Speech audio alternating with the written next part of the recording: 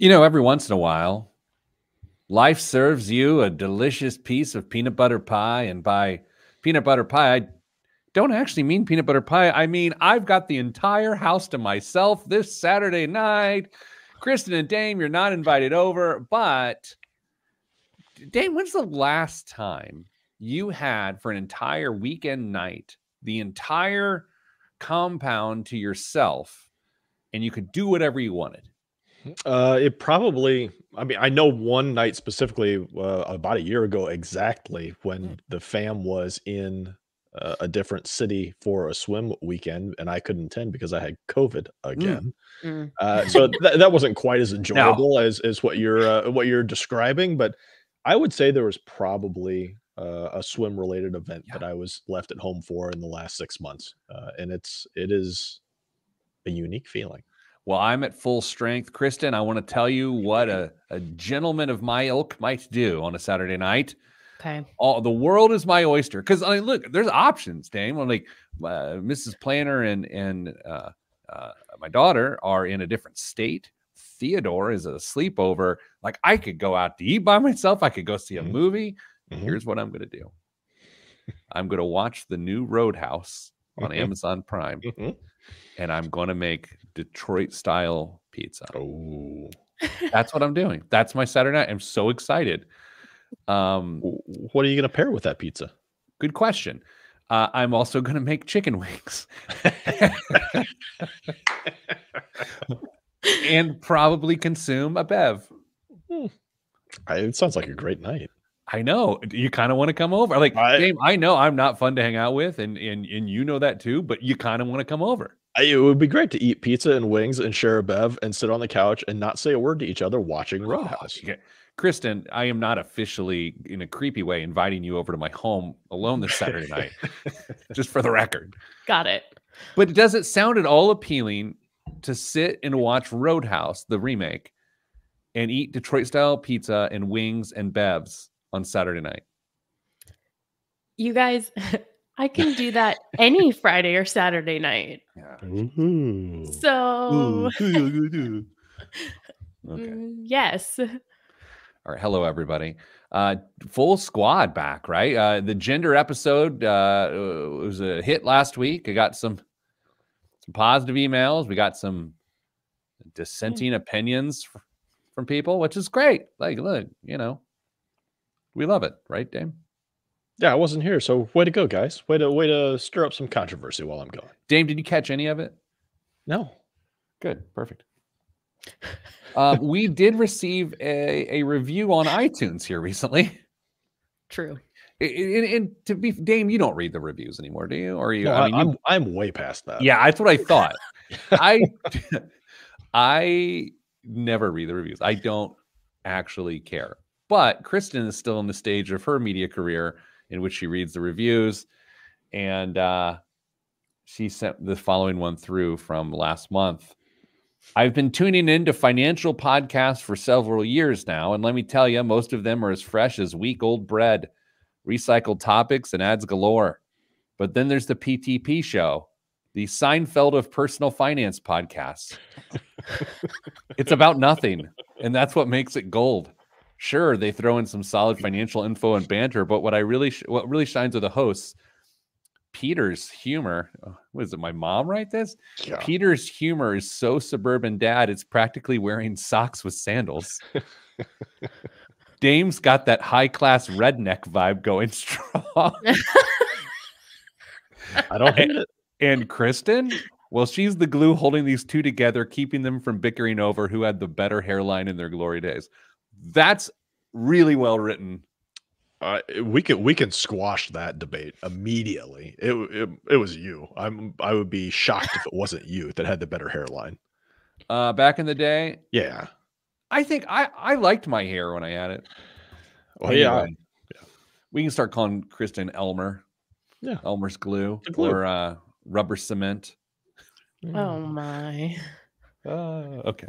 I did write a AI inspired theme to the radio show this week, but we're in a hurry. We got to go. I have to be out of here in 50 minutes total, and I've just burned the extra 4 minutes. We got to start the show next week. Maybe I'll play the new theme song to the show. It's called Kristen and Co. Okay, start your clocks, ladies and gentlemen. In 3, 2, 1. This week on the Pete the Planner Show, we answer your money questions. Here's how the show works. You email us, askpete@petetheplanner.com. That's askpete@petetheplanner.com. And there's a number of things that could happen. As often happens when an email is sent into the nethers, nothing could happen, or it could be read on a moderately popular radio show and a wildly popular podcast called the Pete the Planner Show. Hello, Damian Dunn. Hello. Hello, Peter Dunn. Hello, Kristen Elanius. Hello. Hello. I've got the caffeine in the right spot right now. Let's do a show. Hey, Dame, this week in the news, this isn't the news segment, but guess what happened? The real estate market got turned on its head forever, in perpetuity, which is, I believe that means forever. Dame, how closely did you follow the real estate upheaval that was the last 2 weeks of life in America? It's been a story that we've been following for a while because we saw this coming from a ways away. And it's interesting because depending on which avenue you're getting your information from, you either hear that this is going to be an absolute disaster or it's going to open up a lot of opportunities for buyers and sellers as well. So I don't know where I stand on it just yet. And I'm not entirely sure how it's going to get implemented across the country as well, because NAR doesn't cover every realtor in America.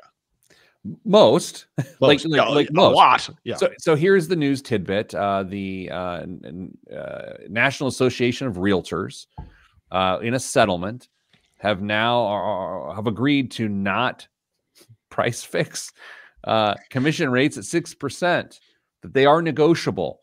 This is a massive deal that has frozen out people's ability to truly negotiate in good faith the amount they pay to realtors for these transactions. Before we discuss this, I mean, you got to hit the obvious here. We have nothing against realtors. Realtors are great. Like, it's true. I find them to be one of the most important types of financial advisors a person can have. But this is going to rock things up. Kristen, you recently purchased a home of which you are in right now. Yes. And you used a realtor. I did. Do you know what percentage you paid? I didn't, because I was the buyer. Okay, fair. Yes. Splitting hairs to a bald man is always a good time. But you do realize that, of course, there was commission on the deal, and the seller had to deal with that. Do you know what that percentage was? I believe that it was 5. Okay. So 2.5 to 2.5, I would assume would have been the split. 2.5 to the buyer's agent, 2.5 to the seller's agent. 6 has been the standard. For a while, it was 7. So, Dame, what we're now understanding is there's going to be a race to the bottom. I mean, you could find people trying to do high volume at 1%. What do you think is going to happen here? Yeah, it sure feels like it. And it depends on, are we going to see specialists for certain things? Are we going to see sellers agents that try and specialize in that? Are we going to see buyers agents specifically? Like maybe they set up a menu of services that they could provide for their clients on the buyer side. You can pick and choose and pay directly, because it's very possible that when the seller puts this out there, they say, I'm not giving anything to the buyer's agent. And to make their services a little bit more accessible for their clients, maybe they choose to just kind of do flat rate stuff instead of percentages. I think there's going to be some very unique solutions that are developed in the coming years in this area, and we're only going to see the tip of the iceberg. Kristen, you had some pretty hot takes at the your Moneyline headquarters this week when you journeyed down this way, and I saw you, and you got pretty spicy with it. Care to share your thoughts, especially as it relates to when you're purchasing a home? Yeah, I think it's the thing that's hard for me is, as someone who is an avid researcher, I have bought and sold both. I've lived in a couple different houses, and as an avid researcher, I felt like my ability to bring a lot to those conversations wasn't compensated for, or wasn't taken into consideration with the compensation model. The home that I purchased most recently, I did the majority of that research, and that wasn't reflected in what the seller then paid, in my opinion. So that's where I kind of have an issue with it from a personality perspective. At the closing of the purchase of the home, you didn't like get in people's face and say, do your research or anything like that, did you? No, I did not.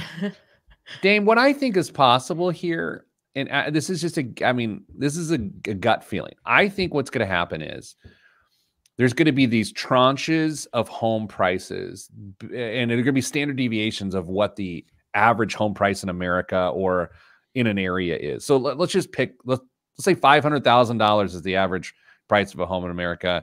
Dame, I think it's in like the 400 range, but whatever. I think because there is a pool of properties and a pool of buyers, a marketplace that can come together and create that as the average transaction price, I think that there'll be like a 1 or 2% commission on that. And as things move from the standard deviation out, that's where you're going to see increased fees because it is theoretically more difficult at those price levels. I have no idea what I'm talking about, but I am wearing a sport coat today. What say you? It's an interesting theory. I mean, you're essentially saying that there's going to be breakpoints almost for charges or commissions in real estate, much like there are in some retail mutual funds, which I guess I could see that. My counterpoint would be, we've talked about how financial advisors are compensated every which way on this show multiple times. Do you think there gets a point where some realtors just say, I've got a flat fee, all of this, all in, flat fee, and I don't care if you're selling your home for $300,000 or $750,000. This is what it costs to engage me to sell your home. Well, Kristen, I mean, we've been having this discussion for as long as we've known each other collectively, the three of us. The reason that hasn't been the case is because it hasn't had to be the case. And for financial advisors, that was the argument for a very long time of like, yeah, you could do that, but that's not what the market supports. Just charge 75 basis points or a point on, or I mean, 100 basis points on $5 million, and there's your comp.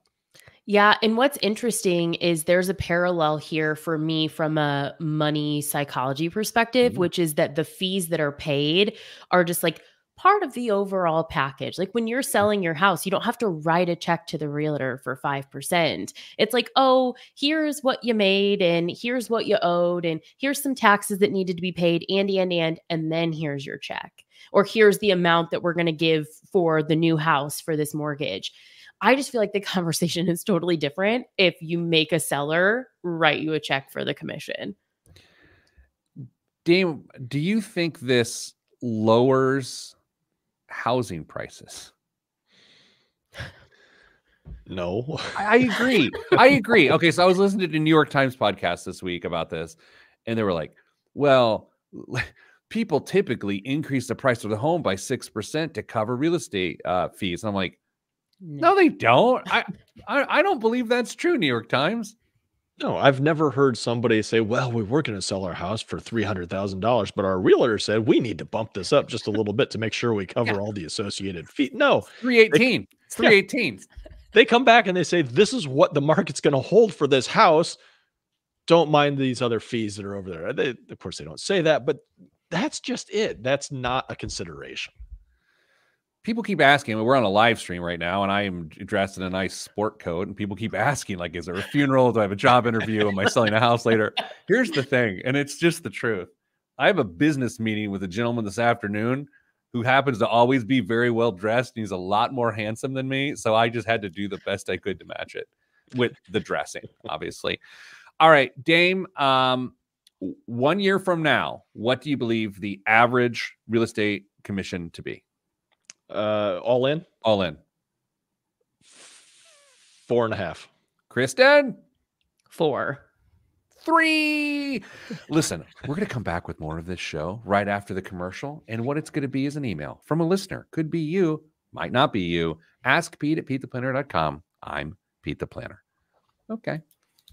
That was a good outro. I liked that. You did? Yeah. I wish I could play the, let me see if I can play the, I'm going to play it. Okay. The theme song? Yeah, it's going to be weird audio because I wanted to hook it up, and I don't have time for this, but what are you going to do? Here it is. Was it the twangy one? Yes. Okay, here goes, everybody. That town is from the old man home. It's a show called Kristen and Co. He and Damien, Ball and Grouchy, but Chris is the star, young and sassy. Tuned into Kristen and Co. Money matters and dreams are stolen. They'll guide you through your financial strife. With Kristen leading the way, it's a brand new life. So AI wrote that. Completely wrote that. I just filled in a few details, and it wrote it. Did you call me sassy, or did AI just assume? That's a great question. I'm just curious. You know what? Let me see. Let me see. Country song about the Pete the Planner podcast. The show should be called Kristen and Co. because Kristen is the star. Damien and Pete are old grumpy bald men. Kristen is young and smart. Those were my instructions. So it just nailed it. That's amazing. Yeah. Anyway, let's get back to the show. We're doing the email from, what's her name? Barbara Clarity? Martha. Sure. Okay. 3, 2, 1. Back on the Pete the Planner show, answering your money questions. Sometimes. We received an email this week from the most important listener we have. That person's name is, what's the person's name? Martha. Martha. Never forget it. Sorry. I'm in a weird mood. Dear Pete, Kristen, and Dame, time out. Granted. Dame, the other day, I was talking about you, and I called you Damien to something. Really? What? And it shook me to my core because no one calls you that in this organization anymore. I say it had to be outside of our organization because I've told people this story many times. Before working for Your Money Line, I could count on one hand the number of people that have ever called me Dame in my life. Yeah. And now there are people that don't know me by anything other than Dame. It's so weird. Tens of thousands of people. Yeah. My sister Patricia is a faithful listener. She has me hooked on your show, not only because I appreciate your humor, but the easiness associated with the feedback you all approach financial topics. I'm using my sister's email to ask, since you have responded to her before. My question is, I am 60 years old, retired medical doctor with a pension and no outstanding debt. I wonder if she's single, because that is great. 60, retired. I am not single, by the way. I might be after this show. I am considering a second home. However, is it a good decision to finance a second home? Can I get another timeout? Sure. When I first got my head around as a kid that people could have multiple properties, you know what I mean? You sort of figure, you're like, oh, they have 2 homes. For whatever reason, just like I used to think IU's mascot was a cactus, for whatever reason, I thought that people would just accumulate homes next to each other. So it's like we have 1 home, I have 2 homes. And then you would just walk to next door to your other home. I didn't realize that the concept was to have homes in different places. Eventually, you just have a block. You probably got that from Monopoly. That's what I was just thinking. You know what? That has to be it. But now it turns out I have one of the world's foremost experts on money. I'm considering a second home. My primary home is paid off 5 years ago, and I placed the mortgage payments on a high yield at the time money market account at 5%. Each payment I've rounded up to $2,000 a month. Right now, the money market holds about $125,000, which I plan on using as a down payment for the second home. I don't have children, and I am a widow. I have a small foundation that supports research. Time out. You got to be careful with this. Okay. Kristen does research. Yes. Kristen, are you involved with this research foundation? In the last segment, you were talking about all the research you do. I'm not involved with this foundation, no. This person has a small foundation that supports research, and she's a former, this is a remarkable human. It really sounds like something that you would aspire to later in your life. The Peter Dunn Foundation, or what would your foundation be called? What would it be called? It wouldn't be your namesake. No, probably not. I would No. call it something like, I don't know. Anyway, Okay. I've always dreamed of a second home, but work was always a priority. Now it's feasible for me to make that dream come true. The home I'm looking at will be a small cabin of 950 square feet, which will cost, upon completion, of $380,000. I can't imagine the real estate fees on that. Please make some options as to what a 60-year-old woman should do to finance a second home, where there are other options I should consider. Thanks, Martha. This is phenomenal. Yeah. I did hear a thing the other day. This person said that this is her dream. It was a movie I was watching. They said, when you're 50, you don't have dreams anymore. You have nightmares and psoriasis, which I thought was a funny line. But anyway, what do you think, y'all?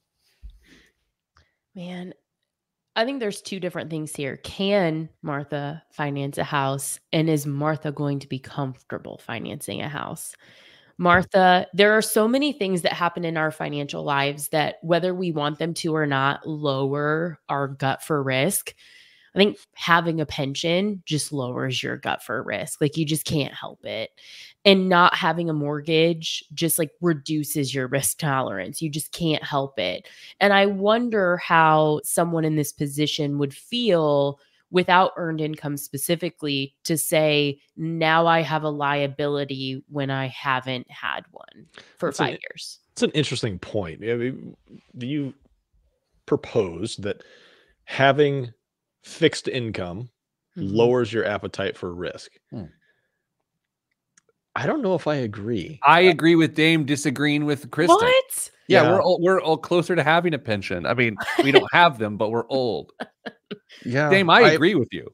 If I know that the food's going to be on the table day in, day out, and there's going to be a roof over my head, regardless of what I do, I'm probably going to be more comfortable taking some swings because it doesn't matter. A bird in the hand is worth two in the bush. Sure. What? It's an old saying. You've never heard that saying? I have. Okay, but but we're trying to do a show here, gentlemen. Oh. But are you too biased because you're personal finance experts? Is that actually true to the masses? Think about the people we work with that have fixed incomes, that have pensions, are taking Social Security, who, like, I don't think that that's true in mass. Okay. So we focus on people's stability around here at Your Money Line. And so if that's the argument of people trying to find stability, that's one thing. But what a pension brings that not having a pension doesn't is certainty. And I believe certainty to be more valuable than stability when it comes to a person's retirement. So I mean, Dame and I can certainly articulate our comfort with a pension in that regard. But I think other people might just feel it and might not be able to put into words what it is that makes them feel good about their financial life. I don't know. What do I know? I mean, I know a lot, but what Dame knows a lot. Wait, let's answer her question. How about this? Yes. Yeah. Should she, when she said 950 square foot cabin, I'm in. My buddy, friend of the show, Neil, he has like a 300 square foot cabin in the woods that is the most glorious place on the earth. It smells of whiskey and old records, and it is the most glorious place on the earth. I want Martha to get a small cabin. That's what I want. Regardless, whether it's finding what it Right. Yeah. So I default to yes. Is anyone going to ruin Martha and I's dream here? No, Damien I is. Oh. no. If the numbers work out and she is fine with it, I think she should do it. I think she should do it too. And here's the thing. Let's say it goes wrong. Just sell it. I mean, and the commission on that's going to be really dirt cheap. Yeah. Oh my. I think this is much more about a money an emotional weight that we put on money more than anything else, and how we go from accumulation of money to then having to come away from those dollars and changing the structure of presumably for the last 5 years, her financial reality has been pretty consistent. And this is a change. We just have to prepare ourselves for change. But I absolutely think that Martha should do this. 60. Here's the other thing, that 60 is young. Enjoy your life. You have a dream. You've been a medical doctor. You have a foundation. Think of yourself. Go do it. Now, we can't say this to everyone who emails us because the circumstances don't dictate it, but like, YOLO is what I'm saying. Like, come on. I so badly want this to happen. Because there's another way out of it if it goes wrong. That's the thing. It's not a permanent, like, you don't ruin your financial life by doing this. All right, let's take a break. Coming back after the break, more on the Pete the Planner Show. I'm Pete the Planner. Slack channel's lighting up. I wasn't ready for it. Oh, I have my mute notifications. Oh, I never Yeah, mute me notifications. too. Yeah. What are you guys doing? Trying to pay attention to the show. Whatever. Well, we were both a little hot on that. We're paying attention. Okay. Dame Pete, I was talking to Mrs. Planner last night, talking about like the things we've upcoming in the next month and a half. And we have to go to a black tie event at the end of April. No. And I said, oh yeah, we got that. So I'm going to need to get my tuxedo, shape changed. Sure. And she's like, oh really? Why? She made me say it. She made me say because I look like I've been rotting on a southern beach like a sperm whale, like a bloated, gassy sperm whale. And that's my carcass now, of which I'm gonna have to stretch fine fabrics over, and I need to alter the shape of the tuxedo. Just don't let anybody with sharp implements get close to you. Exactly. So I mean, there's something humbling about taking in a tuxedo to be largened. Okay, we got to go in 3, 2, 1. Back on the Pete the Planner Show. Oh, I don't know why I said it like that. We had another question come in this week from a human, non-sentient being. I've been an avid listener for years, and I've always appreciated the practical and empathetic advice you give. Recently, I found myself in a challenging situation and thought this might be something you could address on the show. I was very unexpectedly laid off from my job. And while timeout.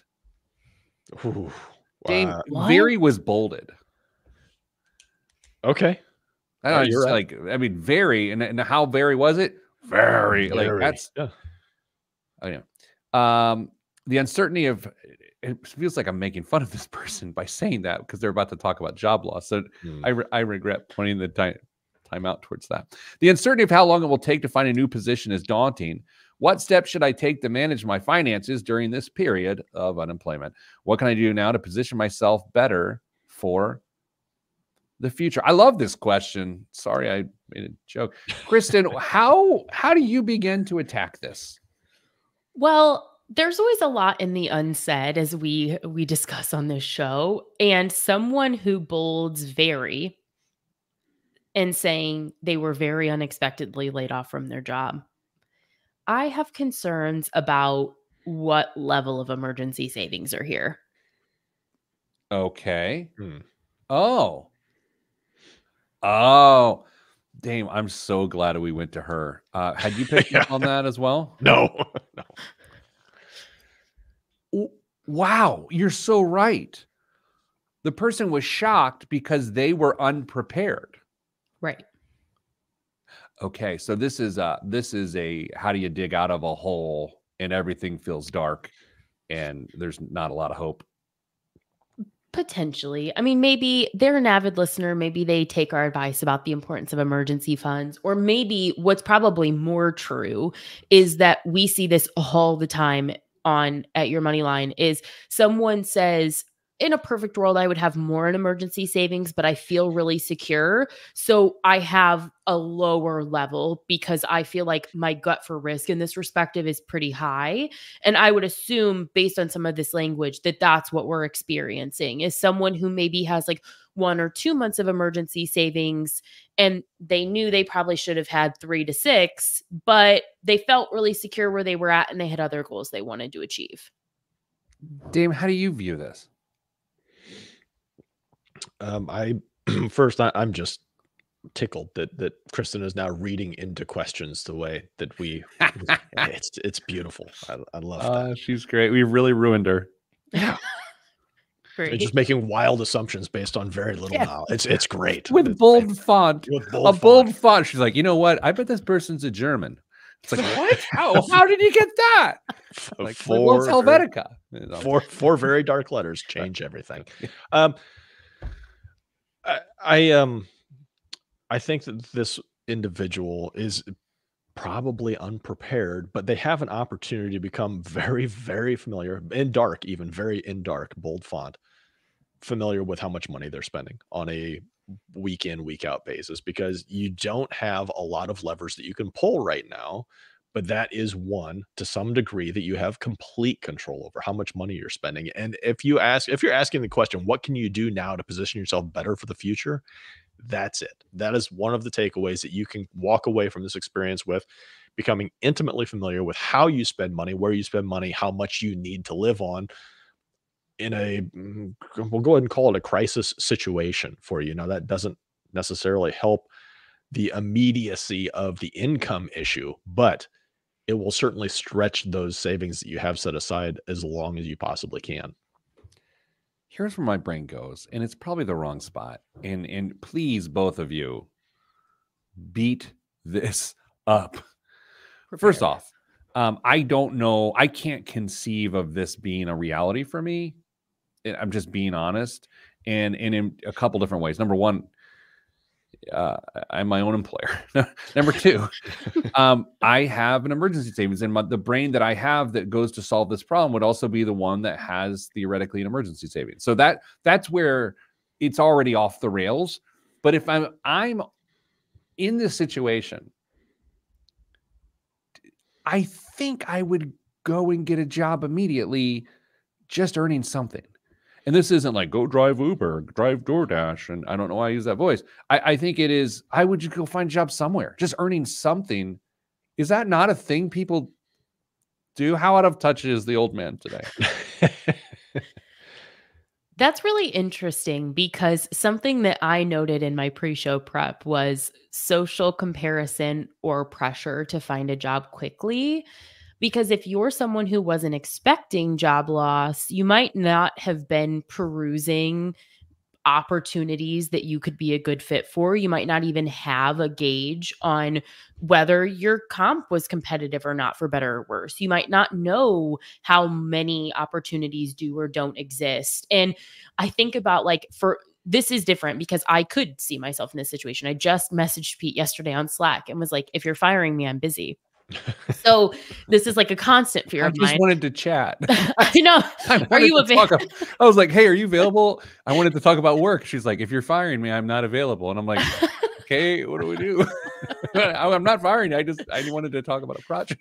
So that's like a constant fear of mine, right? Like, it doesn't matter how many times someone could tell me that I'm doing a good job. Like, I'm always like thinking what could happen. So I think like, okay, what if I like had a weekly dinner with like my parents or something, like Sunday brunch, and every Sunday they're asking me, Kristen, did you find a job yet? Kristen, did you find a job yet? The hiring process isn't sure. Like, even if any job that you're applying for could take 4-6 weeks for you to be hired at. And I think that social pressure of like, have you figured out the next step? There's shame that comes with that. We're talking about the next potential launch point of a career. If you're someone who is like really like career focused, you're talking about your next launch point. So I think that that's a hard thing to navigate. I don't think that's exactly where Pete was going with it, though. He's saying go do something to bring some kind of income in. And you don't have to go find the equivalent position at another company. Just go get a job to get some income to try and make that savings last even longer. But what about Yeah, I'm out there at Chick-fil-A, my pleasure, and that fast. You know what I Keep mean? it Like, great. I think, not on Sunday, and you got Sundays off. But that's what I was talking about. And again, is this the pseudo boomer in me? I don't know. But like my brain, every time I come to this situation, I'm like, yeah, I'm at Home Depot. I'm putting on an orange smock. Let's go. I do think this question is particularly hard for you specifically to relate to because you have, if it's not happening, people, if you're listening in HQ2, this is not happening. But if the doors closed on YML today, you would have multiple offers by this time next week. Staples, Office Depot. Yes. Yeah, like dude, Chick-fil-A. I can do things. I have no skills. I have no skills. That's the thing. None. I'll say this. I've been interviewing people for a position here in the last couple months or whatever, weeks. And if someone has a gap in their resume, or if they just went and hustled and did this or that, I would not look down upon that. But I know there's this idea of like, well, what are you doing now? Well, I pull custard at Culver's. I don't know if that's the verb, pull custard. Alas, it wouldn't bother me. Dame, have you ever pulled custard? Nope. Kristen, I am not. what's happening? I don't know what's going to happen next. All right. So the answer to this is, what's our answer to this, the nameless entity? Get familiar with your spending. This is the one thing that you absolutely can do to make sure that you are more stable and prepared in the future. Invest in crypto. Thanks, Doug. No, that's not it. I'm sorry. We wish you the best of luck. I'd be a sandwich artist. $16 to $20 an hour, I think I saw online for a sandwich artiste. That's like $60 every 3 hours. Coming up after the break, the biggest waste of money of the week and the news right here on the Pete the Planner Show. I'm Pete the Planner. What is happening? I don't know. I had a weird week. I didn't sleep really well, as you may have gathered from our Wednesday stand-up meeting. I looked like the meme of like Kermit as the evil emperor in Star Wars. I had a hood up, and then like I've come back. In person, that was a little bit more of a jarring experience. Oh, you were there in person. I was. I was like, I didn't know how to ask if that's how you normally are at the office. I woke up on Wednesday morning. I went to bed like 10:30. I woke up at 1, and that was it. I was up, and I was just like, ew. Yeah. So welcome to 40. Okay. Dame, who has the best emoji game in your home?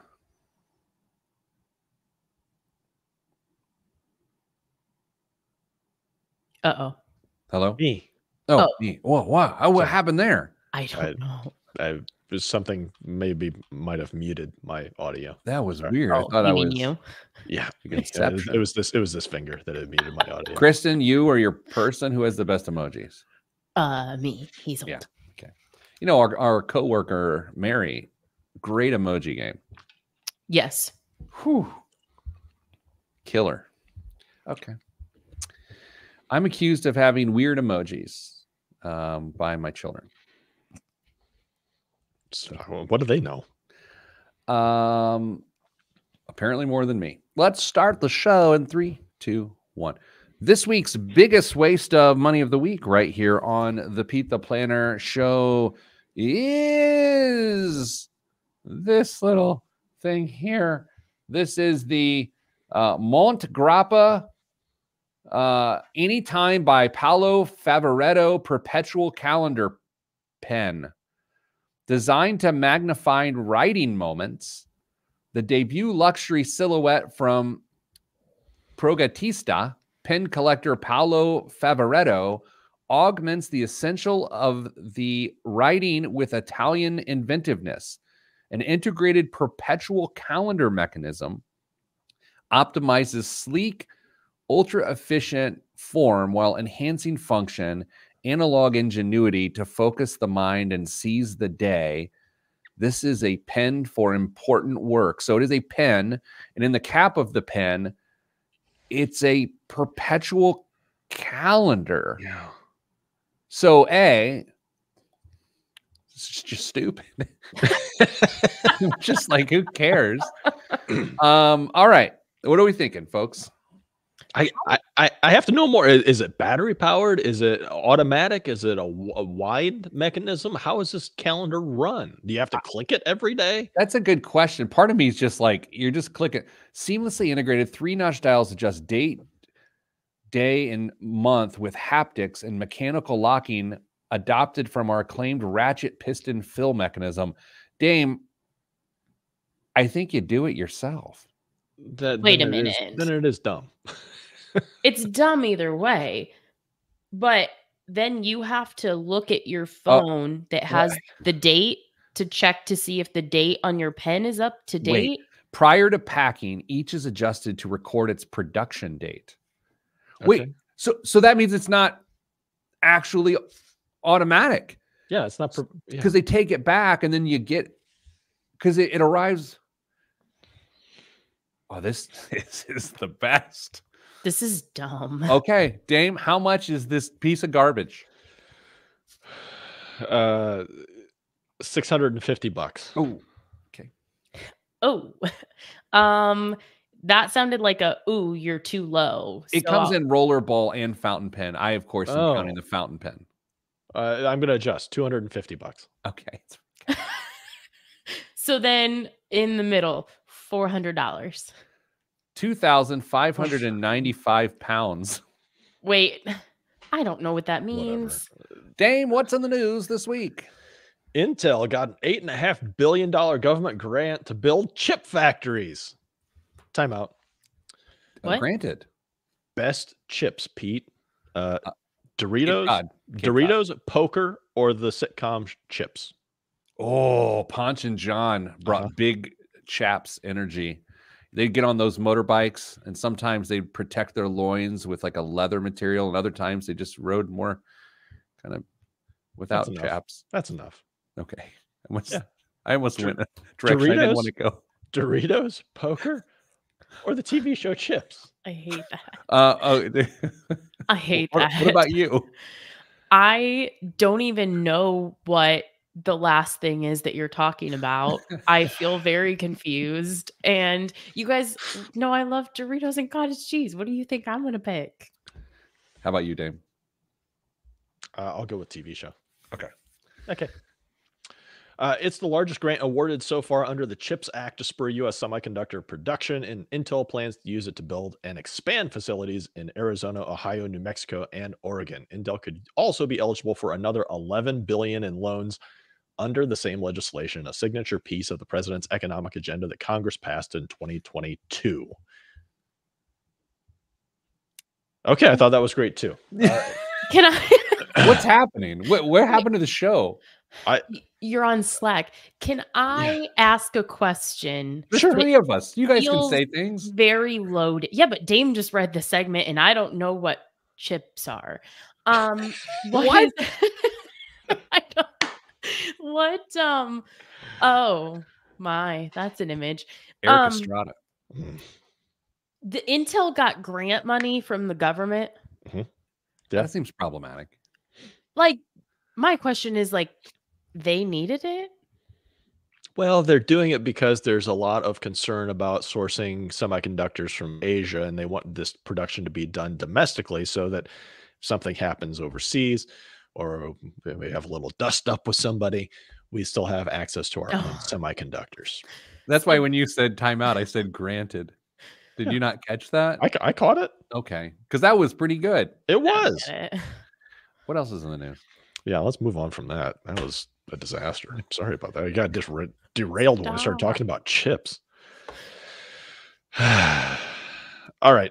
After finally recovering from social media barrage over VR goggle mockery, Apple is about to enter a much bigger battle. The Justice Department joined 15 states and Washington, D.C. in suing the tech giant over allegedly monopolistic practices, citing everything from Apple's secretive tap-to-pay chip to its green text bubbles. The 88-page suit basically is a greatest hits collection of every critic's gripes with Apple, and highlights include the App Store, how Apple keeps its systems under lock and key, Apple Pay, and more. So what's next? It'll likely be years before we find out if Uncle Sam gets to take a bite out of Apple. In the meantime, the lawsuit means the DOJ, which promised to crack down on corporate monopolies, has now completed its punch card of suing every big tech company, including Amazon, Google, Meta, and now Apple, on antitrust grounds. Kristen, do you feel better about this republic we live in now after this story? Yeah, I have a lot of peace. I can sleep at night. Can I give a news bit gripiness that I've got here for us today? Of course. I am generally in support of various types of student loan forgiveness. I just am. I am. Especially public service loan forgiveness. I really appreciate President Biden's focus on student loan forgiveness. I find it incredibly sincere that he's continuously taking credit for public service loan forgiveness under his administration. It makes absolutely no sense to anyone who actually understands how any of this works. It has nothing to do with him. This is 10 years worth of payments people are making that just happen to be done while he is the president. Kristen, am I missing something here? No, I think that as someone who is obsessed with student loan forgiveness programs, no one is more obsessed than me. It makes me very frustrated when there is what I feel is misinformation from either side of the political aisle about the programs in general. Like it's very, very, very difficult for me when I see like news stories or headlines in the space. It makes you think, think about all the things we don't actually understand, because we do understand student loans that people take credit for, and we're just like, oh yeah, they did that. It's like, well, did they? Because you didn't forgive everybody's student loans. They've been working in public education for 120 months making payments, and he just happened to have gotten elected. I have no problem with him in general, but that is just such an insincere claim that all of these people are getting student loan forgiveness under him. It makes no sense. Yeah, to your point, it's very interesting about like what things might I not understand, that, and no one has the time. No one has the time to be an expert in everything. And so I'm sure I have tons of bad takes on similar news headlines. Dame, do you feel like I'm baiting you? Maybe. It has, Pete, it has nothing to do with him and everything to do with him all at the same time, because that's how politics works. That's true. Dame hates everybody, but in a good way. way. Time for one last pithy news story for the week. Yeah, sure. Come with me on a little trip, Pete. I want you to close your eyes and envision what I'm describing. The lighting is warm and bright. The aisles are broad, and shelves display $50 silk sleep masks and soft comforters begging to be touched. Where are you? First class on a Delta flight. Wrong. That's a deluxe Walmart, Pete. That's the new version of Walmart coming to a town near you. They're building 800 locations in the U.S. to improve lighting, add mannequins, lower displays, and feature high-end products. That's right. Racks of blazers and cargo utility pants coming soon to a Walmart near you. High-end Walmarts. Yes. We did it. We did it, Joe. We did it. It's amazing. All right. Daddy's going to go make some Detroit pizza now. All right. Kristen, good to be with you. Dame, sending you good vibes, because good vibes are all that's in the budget. I'm Pete the Planner. Pete the Planner Show. Hey, here's the good news. I'm on a webinar with one of our largest clients in about 12 minutes. I hope my energy's in the right place. I'm sending Molly a message now. Oh, man. What a weird day. Oh, that was beautiful. We did it, Joe. Oh, man. That's great. All right, I got to go. Here's the thing. The next time I see you, I will have consumed a great meal along with Jake Gyllenhaal in the Roadhouse remake. Send us a picture of Jake Gyllenhaal. Nah. Nah. You like a Jake Gyllenhaal, Kristen? I'm a Swiftie. What? What What's does that that mean? I don't know. Oh no. You're like, geez, toasters are my friends. Like, what? I don't know. Culturally, How are they that related? was- culturally, just go talk to Ellie today. She'll fix it. Which song of hers is about him? All too well. Oh, That's okay. Dane, I Jake didn't know. Gyllenhaal? Do you like Jake Gyllenhaal? I couldn't pick him out of a lineup, honestly. Didn't he play Spider-Man once? Hmm. James Garfield. There have been several. That's why I'm not sure. No, whatever. You guys, I have to get on a webinar I know. out See in ya. Salt Lake City. So, I'm good day. Hey, everybody, stay getting money.